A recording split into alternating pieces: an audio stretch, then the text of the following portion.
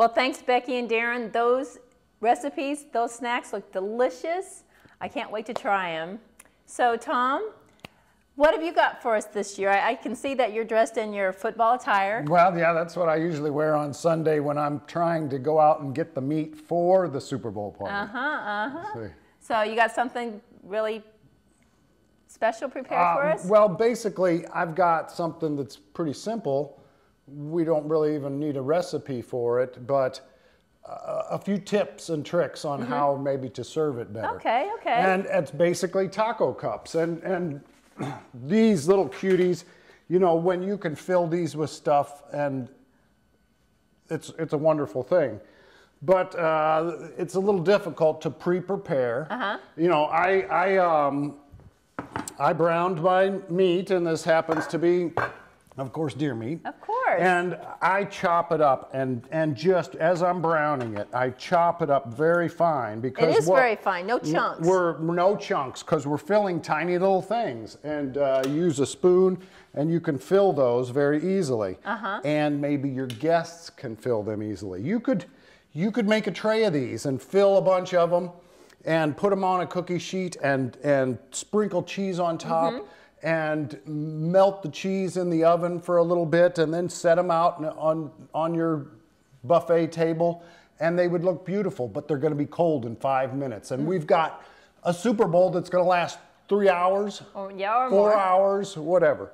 So they're going to be cold. So I think you need to take this, get it brown, put it in your serving crock pot, and set up a taco bar. And the thing about these little things is that we need everything that goes in to make it easy for your guests to serve it off the taco bar. Get stuff chopped up fine. Get yourself a cutting board and a sharp knife, and cut things small so it spoons into these little babies easier. And I picked romaine tomatoes because they're fleshy. And they don't have as much juiciness to them. They have more meat. So romaine tomatoes, very nice. A little easier to handle. A little easier to handle, and get them in there. And then your lettuce. You know, when we chop lettuce,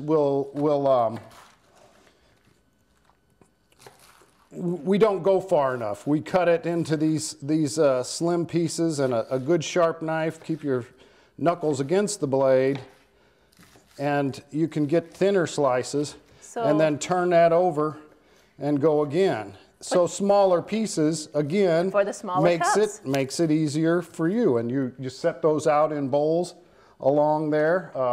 Salsa, cheese for your guests. And you're set up. They make their own, and no muss, no fuss.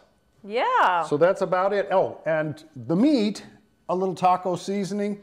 Deer is fantastic with taco seasoning. It's a fantastic way to use your deer meat. And I always package mine with no fat or anything. I add another thing with deer meat, a little butter, a little olive oil when you brown it. And that's about it. It's a little taco bar, and use these cute things. Set those out for your guests, and make it easy for them to fill them themselves. So it's all about grazing, not a whole meal. This is just a grazing part. Right. And that's a way to make it taste fresh and hot through the whole time. Yeah, because your meat will be hot, and your cheese will melt on the hot meat. Or the contrast of the cold cheese on top of it is still good too. Yeah, and the cold lettuce and all that stuff. So basically that's and it's everybody loves tacos. Can't go wrong there. So that's about it. What do you have for us? Well, mine is it's a spicy chicken buffalo dip. It's I've had this before, and I didn't realize how easy it was to make. So I thought I would share this with you if you've never made it before. She's been bragging all day that hers is going to be the easy one to make. Well, I started off with 1 8-ounce thing of cream cheese. It's softened. It's very easy to stir. And added 2 cans of chicken breast, canned chicken breast, which I've never bought canned chicken breast before, but it works. It's very easy. It's very tasty. Stir those together, kind of shred the meat a little bit so it's not chunky. We're all about no chunks. Another thing about smaller pieces of food gets more flavor on every little particle. Instead of having a big chunk of meat, you don't have flavoring on a big chunk of meat inside the meat. You have flavoring just on the outside edges. So the smaller you make your particles of food, you go to a deli, you get thin sliced meat, right? Right. So you mix that together, add a half a cup of ranch dressing or blue cheese dressing, whichever you prefer. I prefer the ranch. And then the hot sauce is what makes it. Some like Frank's, some like Ott's. I really don't have a preference. I like both. So just a half a cup of the hot seasoning or the hot sauce. Buffalo wing sauce. So here you get the, if you like hot wings, this is just as tasty as hot wings without the mess. So, and you can dip it with vegetables or chips. And the last thing is just about a cup or half a cup of shredded cheese. Mix that all together and pop it in the oven for 20 minutes, and voila, you have a very delicious, easy to make dip. And then you dip that on your favorite chip. Your favorite chip or vegetable. I mean, some people like vegetables. No vegetables allowed at the Super Bowl party. You are allowed to have vegetables at your Super Bowl party. It can be a healthy night too. Some people are really trying to watch that. So, vegetables are not a bad thing. They're a good thing. So this is kind of what it looks like all mixed up. And like I said, it's easy, delicious. And I'm going to pop this in the oven for about 20 minutes at 350 degrees, that magic number, 350 degrees. Oh, so it is a hot dip. It's a hot dip, yeah. You want to serve it hot. Yes, most definitely. So just put it in a baking dish, and voila. One more snack for your Super Bowl gathering for all your guests to graze on. Wonderful. Yeah. All right. In the oven it goes. And the magic temperature 350. Magic temperature is 350. Everything cooks at 350. Yep. So there you go. We hope we have given you some additional quick and easy snack ideas for your Super Bowl gathering, or really, like Becky said, anytime. And I would like to say I'm rooting for Denver, so go Denver. How about you, Tom? Who are you rooting for? The commercials and the halftime is about enough for me. I like the action, but I don't care who wins. Yeah. What the heck? Yeah, it's all about I'll pick at about halftime, see who I want. All right. Well, we'll be back here in a little bit, but now it's time to head to the studio and bring on our first guests who want to talk with us about a much more serious topic. Debbie Martin and Melissa Eskew with Safe Passage join us to talk about teen dating violence awareness and prevention. On to a more serious note, this month is also Teen Dating Violence Awareness and Prevention Month, and I'm so pleased to be joined by Melissa and Debbie to talk with us about this very serious issue and something that, people may not think it's a real problem, but it really is. So Melissa and Debbie, thank you for being here and sharing with us. Thank you. So you're with Safe Passage. Let's first talk about what Safe Passage is and some of the things it offers. Well, we're in Moberly, Missouri, of course. We serve 9 counties. We have a 24-hour crisis line. We offer emergency shelter in domestic violence situations. We also serve non-residents, and those are people that don't stay at the shelter. We can offer them food, clothing. We also offer that to our residents. We have weekly support groups for women and children. Those are usually on Wednesdays. Life skills groups for our ladies, and legal and medical advocacy. And we also do a lot of other things, but it's a great resource, and people need to be aware of that, especially if you're having trouble or know someone that's having trouble. Safe Passage is a great resource for help. yes. So if you don't know where to go, These ladies and the people at Safe Passage know where they can get help, what they can do. And we provide services for 9 surrounding counties. But also anybody can call. You know, we've provided services for people in St. Louis and, you know, in Kansas City and even down south. You know, if somebody that's trying to get out of a situation, to call us. You know, we can help anybody. Well, they say that 1 in 3 teens will experience some type of teen dating violence. That's a astronomical statistic. Yes. And there's different types of violence. Most people think violence is hitting, but there's emotional, stalking, sexual, financial, digital. Digital's a big thing nowadays because back in our day, we didn't have cell phones. But you can stalk somebody with a cell phone, track somebody with a cell phone. Did I miss anything, Melissa? Seems like with Facebook and all the social media, kids have a much different perspective or lots of different issues that they are growing up with that we didn't. Right. Yeah, right. they do. Yeah. And it's maybe, I mean, it's a great thing, to be able to keep in touch with your friends, but in some cases it may be harmful. And a lot of times because it's on the phone, whether it's sexting or something like that, well, it's on the phone, so it's not really out there for the media, when really in reality, if it's out there, it's out there, and it's out there for anybody to see. And a lot of times they don't realize that because they're doing it in their own private room, and they don't understand that once it's out there, it's out there for anybody to see. Well, can you give some advice to parents who may see things happening with their kids that might be a red flag, some things that they need to watch for teen dating violence? When your kid doesn't want to, starts withdrawing from their friends and their family, that's a control thing. That's what an abuser does. He wants to keep you away from your family and your friends and completely and totally control your world. You see your kid withdrawing within themselves, that's a real red flag.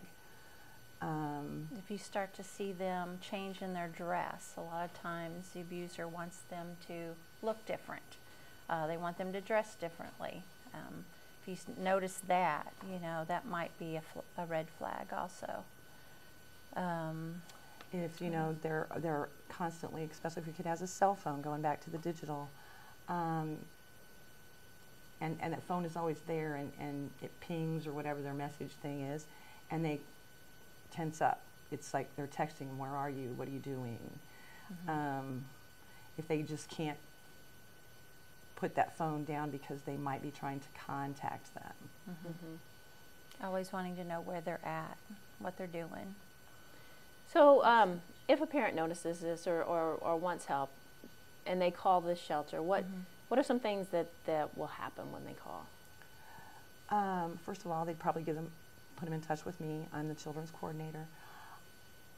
I would probably just, either if they want to talk on the phone, we can talk on the phone. If they would like to make an appointment, come out, get some tools from me that they can take home. I have a checklist they could take home to their child and say, hey, I want you to sit down with this and put a check mark there and tell me,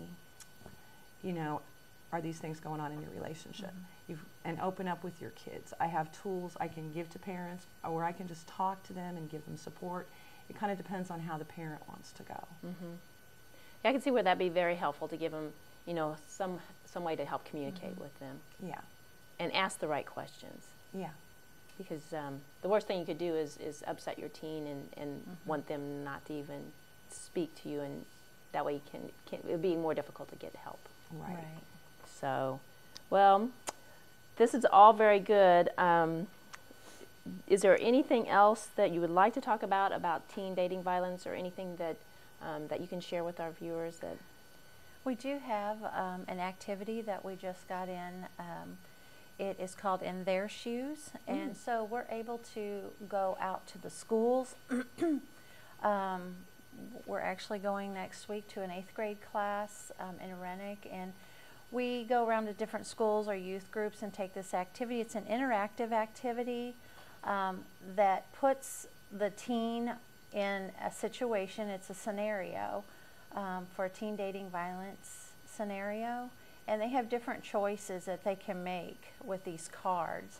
And with these choices depends on the outcome that comes with that, you know. So it walks them through different scenarios of teen dating violence, and we're able to do that with youth groups, any youth groups, church groups, schools. We really want to start getting more involved with, say, 8th grade is a great 8th grade and up is a really good age for that. So That sounds excellent. yeah, we're really excited about it. Yeah, to get out there and Actually, get it. Rennick is going to be our first time presenting it. We are kind of excited and nervous at the same time. Yeah.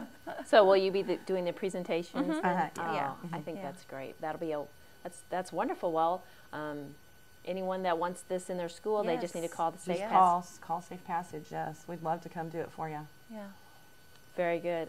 Is there anything else? Well, I would like to mention we have a 24-hour hotline, 269-8111, and I should have said 660 first, I guess. We also have a Facebook page and a website. If you just look up Safe Passage, it'll take you to those things. Safe Passage in Moberly. And how many years have you been around? I mean, it seems like you've been around a long time and have provided Can I cheat many, and look at many, my paper? Yes, absolutely. many years of 1990. service to the community, and Is it's it 1990? Oh, you've got it. Yeah, Okay. 1995 is when it was first established. And it was first established through some volunteers that just seen a need. And it was just the hotline only. And then it turned into, we got the building donated to us through Orslin. And so then we just became a 501(c) and was able then to start with the shelter and start sheltering women that needed help. and then So it's grown from it's there. grown from there, yeah. It's a wonderful thing you do. It's a great asset to our community, and it's not just Moberly you serve. Just a reminder, you serve 9 counties. Yes. And That's right. so, very good information. And it's unfortunate that we have to have a teen dating violence awareness and prevention month, but it's good that we talk about it and that people aware that there is a situation, or that this does happen, and if you see anything, do something to help Yes. to prevent something terrible from happening. Right. I would like to add, if you have a friend that's in a teen dating violence situation, you also are free to call, and I can talk to you and help you help your friend. It just doesn't have to be parents. Oh yeah, absolutely. Yeah. Yeah. Okay. Well, Melissa and Debbie, thank you so much. We appreciate you being here. We appreciate. I mean, it's Super Bowl time. We're all celebrating, but we also need to remember there is a very serious side, and it's not just the month of February. It's all throughout the year, but Yes. it's good to make everybody aware of it, and hopefully you get other schools to book you for the Yeah, we'd love that. the interactive session, because yes, that would be Yes. great. So Well, thank you. you're Thank welcome. you. Appreciate it. Thanks, Melissa and Debbie. Let's use this month to raise awareness about teen dating violence and take action toward a solution, both at home and in our communities. Yeah, they offer a great service there, so I hope if anybody needs them, takes advantage of it. So, whether you help to solve a community problem or help to advance a worthy cause, volunteering offers many benefits. The gift of your time and expertise can help you make a real difference in someone's life. Jean Jones with AARP, along with her guest, Dale Willis, volunteer coordinator for Hospice Compassus, joins us with another segment of Volunteering in the Valley. Hi there. Volunteering in the Valley's a little frosty around the edges today, but we're coming close to the end of the worst of it, and we didn't catch what New York caught or Washington, D.C. caught. So let's just be thankful that our precip came in limited quantities. Volunteering in the Valley is a joint project between CVTV of Sheraton Valley and our local chapter of AARP, which is the Long Branch area chapter, serving the Macon and surrounding area. What we did was we got together because we felt there was a real need in our area for communication between agencies, projects, groups that had things going on that they needed volunteers for, but didn't have a really good way of getting the word out to the people who were potential volunteers. And that's all of you. So today we're going to visit with Dale Willis, who is the volunteer coordinator for Hospice Compassus. That's right. And they are a hospice service in a very large area in northeast Missouri. We're going to let him explain to us a little bit about how their volunteers work. They have a training program and they set up training sessions as needed for new volunteers. So Dale, tell us a little bit about how your volunteer program works, the kind of services that volunteers can give us, and why that's important to the families that are involved with hospice. Well, Jean, thank you for having me as a guest on your program. Hospice, most people are familiar with hospice, end-of-life care. And our volunteers are a very important part of the care we give. Of course, our team we have nurses, we have chaplains, we have social workers, we have aides who provide care to the patients and the families. And then we also have volunteers. And our volunteers are non-medical. They don't provide any hands-on care, but they do provide companionship. So many of our patients live in their own home or in a long-term care facility, and a lot of them really welcome an extra visitor just to come by every so often and say, how you doing? To chat with them, maybe to read with them or for them, just to give them some companionship. So that is one of the main areas of service that our volunteers provide. And while that volunteer is providing companionship to the hospice patient, they're also providing respite for the caregiver. I've personally experienced, I know what a blessing it is to have that couple of hours of freedom to go out and take care of the business kinds of things and the errands that you need to do, and you need to be able to leave without feeling guilty about it. That's right. So one of the things our volunteers do is provide caregiver relief, as you said. That's almost always in a home setting. Right. So the patient lives at home with some sort of family member, maybe a daughter, a spouse, who's providing 24/7 care. You know what that's like. You know how exhausting that can be. So they would love to have someone who can come just for an hour or two, stay with the patient so they can have a chance to go run to the grocery store, get their hair done, etc. Right. So we have volunteers who can do that too. And you know that kind of relief help is such a blessing, simply if for no other reason than it lets you be free of that situation for a little while, get the world back in perspective so that you feel comfortable going back in and giving that care again. That's right. And we have some family members, caregivers at home who, for whatever reason, they don't want to leave the home. They want to stay there with the patient, but maybe they'll just go down and lay down for a nap for a while. Just have a break. Just get away. And that's really helpful. Yeah. Or even make phone calls to family about the patient or things of that nature. Yes. Now, I understand that sometimes you also use volunteers in your office facility. We do. We have volunteers who come and they help sort papers, they help file, they put packets together. We have a mailing that we put out from our bereavement team very frequently, and they help with that. So there's a lot of administrative details that our volunteers can help with too. That's really great, because hospice is an experience that none of us are really prepared to deal with, and all the help we can get is a blessing when you reach the point where that's a service that you need. And we don't really think that we're ever going to need hospice to come into our home and help us care for somebody. And I know how skilled the people are who work in hospice and how dedicated they are. And to have that volunteer backup is a wonderful thing, because your paid professionals simply can't always do all the things that are needed. And here's the other thing. Our paid professionals are going into the home, and each of them has their job they're supposed to do. The nurse does her assessment to make sure the patient's comfortable. The social worker provides emotional support to the family and helps with resources. The aide provides personal care. The chaplain helps with spiritual care. When the volunteer enters the home, they come with no agenda other than, I'm here for you. If you want to sit and watch TV, we can watch TV. If you want to chat, we can chat. I'm here for you, and it's a beautiful thing. So tell the folks out here that might be thinking, this sounds like a niche that might work for me. Tell them a little bit about what they need to do and how they can become a hospice volunteer. A lot of people who end up volunteering for hospice, they have a heart for this. They feel called to this. So if you have interest, if you would like to learn more information, I would love to hear from you. You can call me. I'll give our contact information in a bit. And hopefully you can come to our office. We can meet each other. I can give you an application.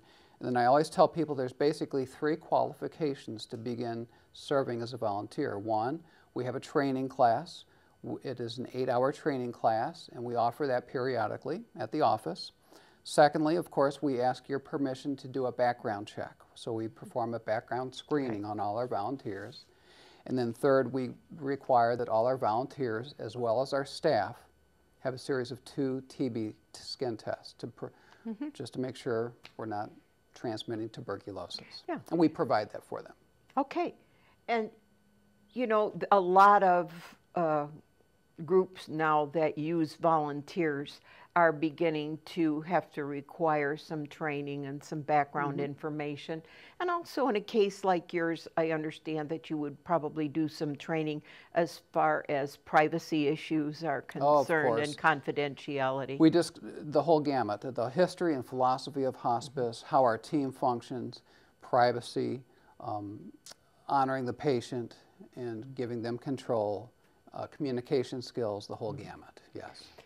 That's one of the nice things about hospice, too, is that it lets the patient and the family in that end time make decisions about how they want to spend it, who they want to spend it with, and be free of that institutional atmosphere of being in a facility or in a hospital. And I know some hospice patients are in a facility while they're under hospice care. But it gives a lot more freedom than the older system did before we had the hospices that could come in and give us that. People who know that their time is limited, they don't want to be in and out of the hospital. They want to typically be home, surrounded by their loved ones, where they're comfortable, exactly. So our volunteers are part of that care, and that's what they do. So are you hearing something that makes you feel a need to step up and give a little help? Having personally experienced a hospice situation with a family member, it's a little raw shortly after, but I think if you've experienced a hospice situation and you've had time to absorb it and identify with the values that it has, I think you're ready to be a hospice volunteer. There are families out there that are facing things that they never imagined they would have to face. I personally have some dear, dear friends in those situations right now, and they've got so many devastating things to deal with that when the time comes for hospice, if you're willing to be the volunteer that goes in and visits with or reads to or just spends quiet time with that patient while the day-to-day caregiver has a chance to take care of their own needs. Because the first rule of caregiving is to take care of the caregiver. So you can give that opportunity to a caregiver as well as giving help to a hospice patient. Thanks again. It's been really great having you. We want to remind you of a couple of other groups that we've had on. Don't forget about the Boy Scout groups in our area. They're always looking not just for new scouts, but also for new scout leaders. Now, Dad, or even Grandpa, how about a better way to spend quality time with the young man in your life? Also, we have had some experience with Bristol Care, and they are looking to set up some opportunities for volunteering in their facilities all around this area.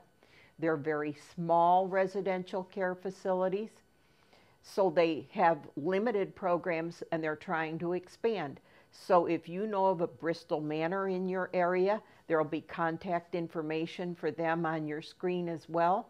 We're looking forward to having some new groups come in and some groups that we've seen before. I understand 4-H is about ready to give us another opportunity to visit with them, and the Community Child Development Center.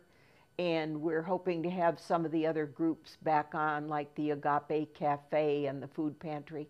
So keep in mind that when you have a little free time, or even if you have to create the free time, the benefits that you get from being a volunteer will equal or outweigh the benefits that the recipient gets.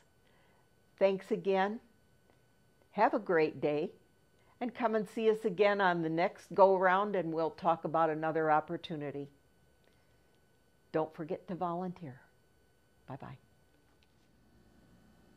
Well, thanks, Jean and Dale. It's important to get involved. Absolutely. Well, high school seniors, this is it. This Friday, February 5th, is the postmark deadline for your Sheridan Valley Scholarship application. You may mail it or drop it by any Sheridan Valley office location. Call 660-395-9636 with any questions. As a thank you to all of our video customers, we are offering 3 months of free Showtime programming once again this year. You'll be receiving your thank you notes and cards this week in the mail, and we'd like you to take the time to fill out the enrollment form. The address is on the card.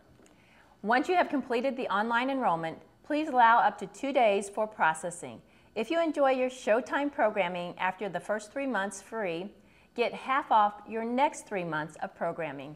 Again, we'd like to say thank you to each and every one of you. You're greatly appreciated, and we hope you enjoy this special offer. That is a great deal. Yeah, well, and with that additional, I mean, I think that'll really, as an added bonus, so kind of on top of before. And Go Showtime. some great programming that is recently just launched with new seasons, so go ahead and check that out. Absolutely.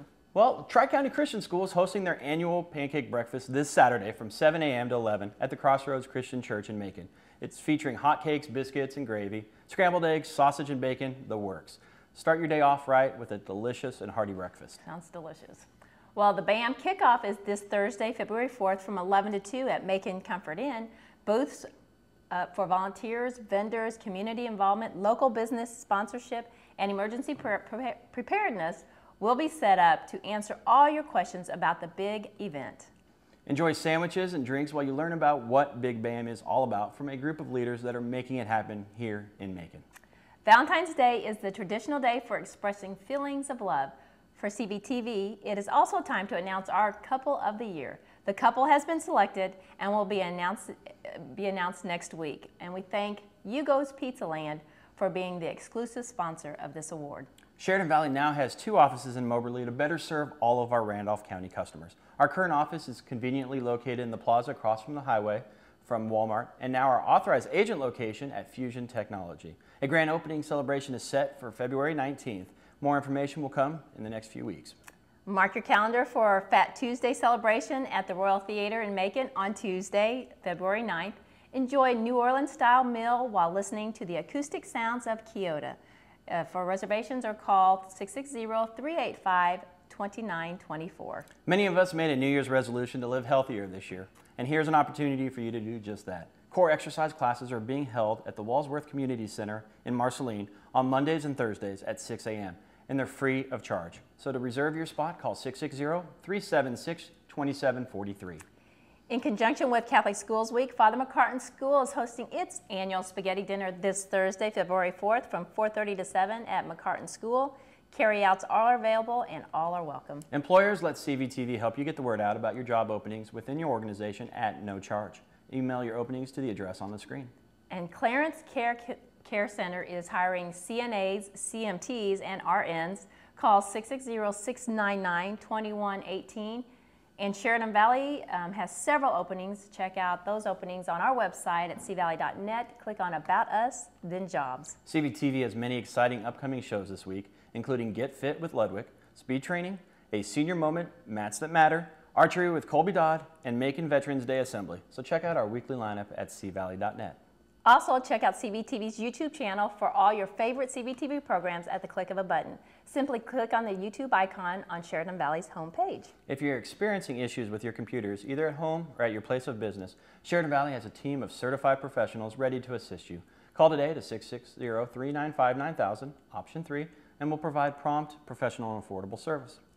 Well, since the football season is coming to an end, our quote this week comes from one of the all-time greatest football coaches, Vince Lombardi. He is quoted saying, "The quality of a person's life is in direct proportion to their commitment to excellence, regardless of their chosen field of endeavor." Well, that's a great quote, but that's my second favorite football quote. There's football season, and then there's everything else leading up to football season. And unfortunately, we're getting ready to get into that time of year, so yeah. Yeah.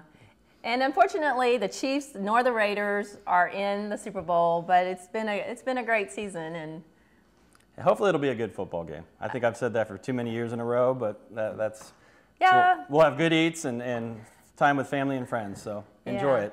Well, I think it's time we bring Becky and Tom back on with us, and we'll get to test some of that food we've been smelling. Yeah, absolutely. Well, we're all here sure ready for the Super Bowl party. I've got my taco bar here. And my soup turned out, looks great on this chili, so what I went ahead and did is garnish it with some tortilla chips, broke those up on top, threw a little bit of sour cream on there as well, so I'm excited to try that. And my sausage appetizers just look delicious. I can't wait to try them. They turn out really nice. Well, and my buffalo chicken dip is ready to go. You can dip it with any type of vegetable, chips, and ready to go. So, should we dig in? Yeah, when's the kickoff? 5:30. All right.